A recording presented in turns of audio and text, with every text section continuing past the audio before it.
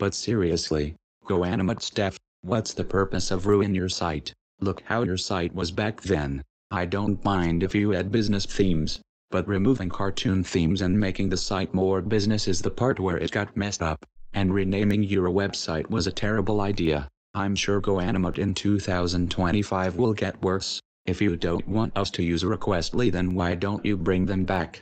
I know people make cringe content, but that is no reason to update your site. Now most people in 2020 will retire your site, and you're making the wrong decision to make your website business. You could have made the website for fun and business like in 2014, but no, you decided to make your site business. But to be honest, I don't see any business people using your site. If you bring back those cartoon themes and other features like comments, favorite, message, followers and following and other stuff, that would be great. And guys, feel free to re-upload the video. I won't give you any copyright strikes.